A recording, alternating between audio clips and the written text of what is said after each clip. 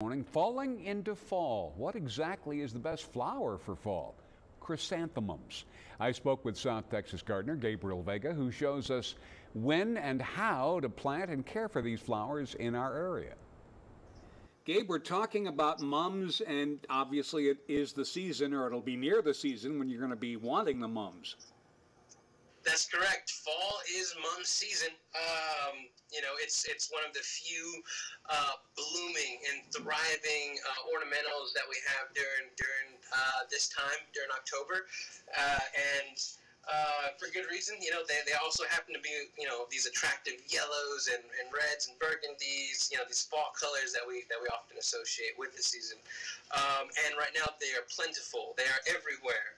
In all nurseries, and even big box stores. I recommend nurseries because they usually have larger selections, and they can really help you as to determine where you're going to want to put these mums depending on how many blooms they have. A lot of people don't consider, the bloom, in which state the bloom or the flower is, and how long that'll last. So most people that are going to go shopping for mums, we see the flowers, and that's what we're looking for. We're looking for that pop of color, pop of fall color in our landscape. But there's a few things to take note of.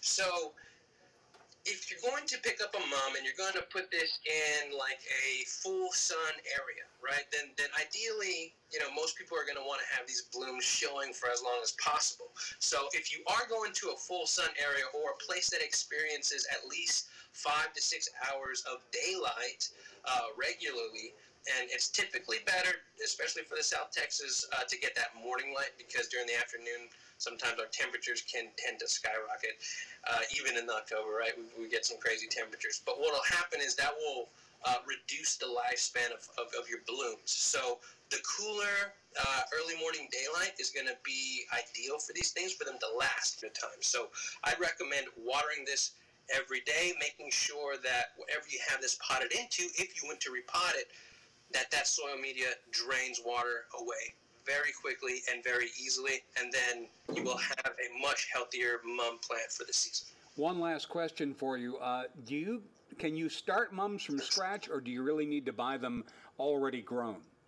Oh yeah, no, you can absolutely start them from scratch. There's a lot of success with starting from seed and making clones from them, cuttings, and then kind of developing more stock from that thing. As a matter of fact, that's how most of these plants are made. A lot of these plants that are sitting next to each other are actually clones of one another, so they have the exact same genetic blueprint.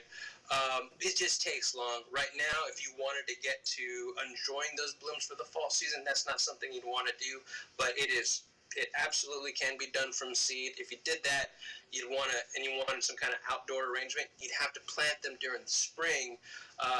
I'd avoid planting these guys during the fall just because they don't have the soil temperature, and especially when they're in bloom. When they're in bloom like this, they're not going to set a very good amount of root because that's not where the energy is being directed to. The energy is being directed to pollination. So, great. If you wanted to plant these in the dirt, you're wait till spring, or you're a little late on that, but you can still enjoy them for the season. Gabriel, thank you so much. We'll talk to you next week. Thank you so much, Brian. Take care. Of course, you can catch the South Texas Gardener every Saturday morning here on 3 News First Edition Weekend.